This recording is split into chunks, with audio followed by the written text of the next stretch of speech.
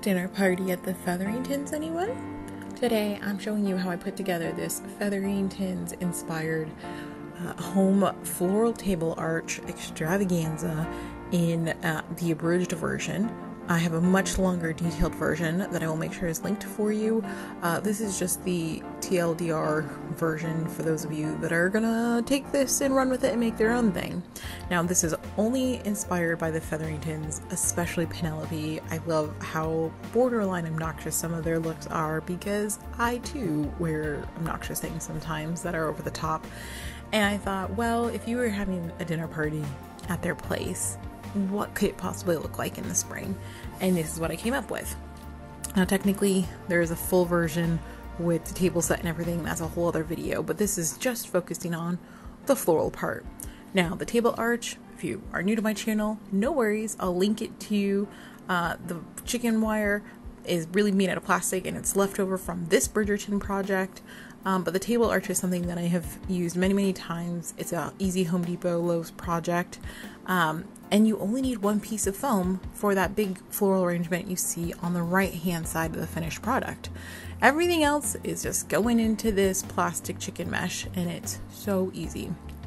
Now the greenery is the floral foundation of this project. Foundations are very important. I got mine from Shop Wild Things because I think the quality is really good, and for foundations like this where you really need an impact, and in my opinion, I think you need lots of different layers, especially because if you look at a regular tree, they're going to have lighter leaves on the outside because it gets more sun, darker leaves on the inside, and I really wanted this to be a layered, textured, colorful element. So I'll link everything down below. Most of the other florals, including these kind of mini foliage, like they're not quite flowers, but they're not quite foliage, are coming from Hobby Lobby, just because I wanted a huge range of options and I was able to putz around the store. Now, this is the short version, so I'm going to keep it short. Start your bigger flowers in their key locations. So you can see my lilies and the bougainvillea are kind of the bigger focal floral, if you will, and then since you'll have those clusters, start filling in from there and working your way out. At least that's what I did for this project, and it worked really well. I also used a lot of dangling foliage at this point because it helps fill in as you tuck in flowers. It'll help fill in between the gaps a little bit, and you just kind of tuck it in.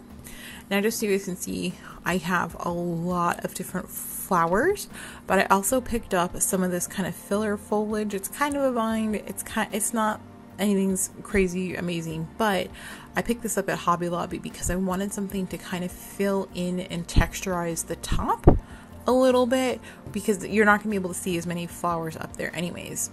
And while we're talking about that, in my opinion, I think it's best to start from the bottom and work your way up, because in this instance, we're not going to be seeing this from across the ballroom. This is going to be in your house. So you're going to be sitting under it most likely, or using it as a buffet, looking up into it. So for my application, it's more important to have the bottom looking really nice than the top.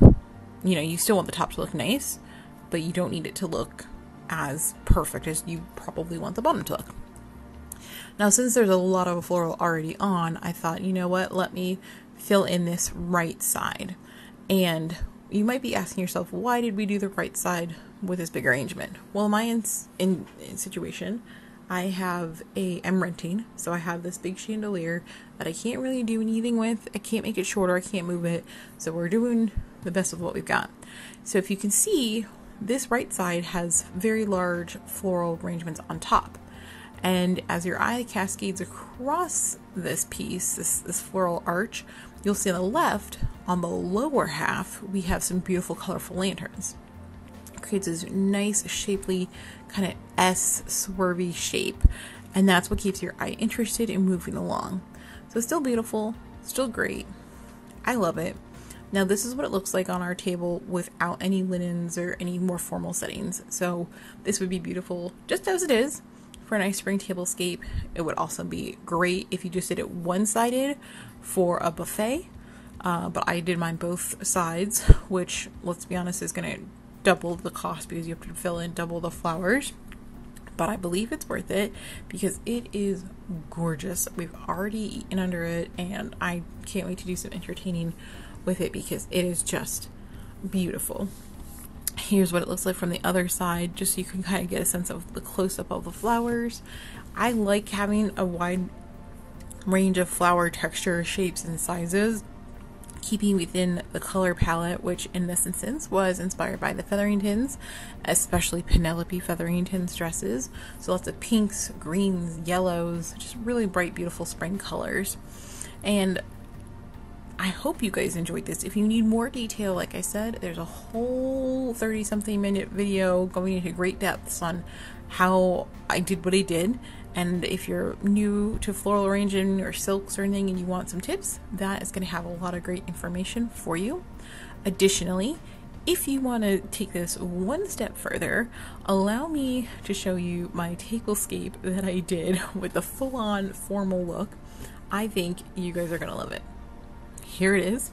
Now I have a whole tablescape only video that I'll show you how I put this together, some of my thought processes, what I'm looking for, etc.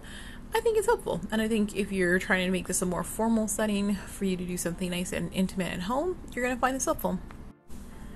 Thanks so much for watching, you guys. I hope you found this helpful. For more Bridgerton projects, make sure you check out my Bridgerton playlist, which currently includes a really easy to make DIY reading nook that obviously you should be reading your Bridgerton books under because it's very dreamy, it's comfy, it's cozy, and I'm kind of obsessed.